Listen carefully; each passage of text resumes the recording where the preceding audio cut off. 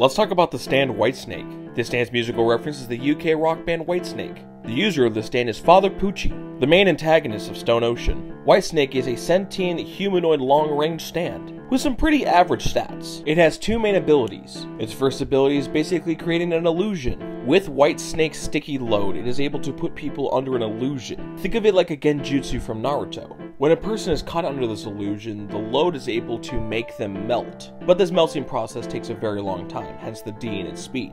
Its second ability is called Disc Creation. With this ability, Pucci is able to manipulate spirits by using a disc. He's able to take away people's stands, he's able to take away people's memories, and he can use these discs to inflict damage like we saw he did on Foo Fighters.